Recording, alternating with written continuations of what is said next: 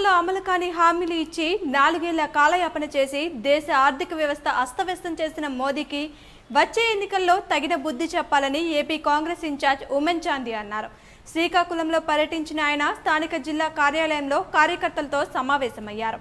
భారతదేశ ప్రజలందరూ ఇప్పుడు కాంగ్రెస్ పార్టీ వైపు చూస్తున్నారని, మతతత్వ పార్టీలకు వ్యతిరేకంగా దేశాభివృద్ధి కోసం లౌకిక పార్టీలన్నీ ఏకమై రాహుల్ గాంధీని ప్రధాని చేయాల్సిన అవసరం ఉందని అన్నారు.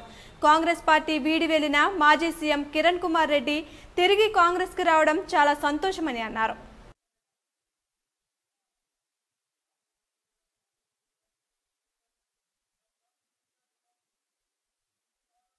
అధికారంలో తీసుకురావడానికి మీ ద్వారా కృషి చేయనందుకు ఇక్కడికి వచ్చారు ఆయన.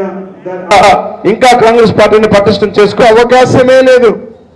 ఇతను ఒక విద్యార్థిగా ఎన్ఎస్ఏ విద్యార్థిగా ఉంటే సరే ఎట్లు పోయేదే కదా. పార్టీ కాంగ్రెస్ పార్టీ ప్రత్యేక హోదా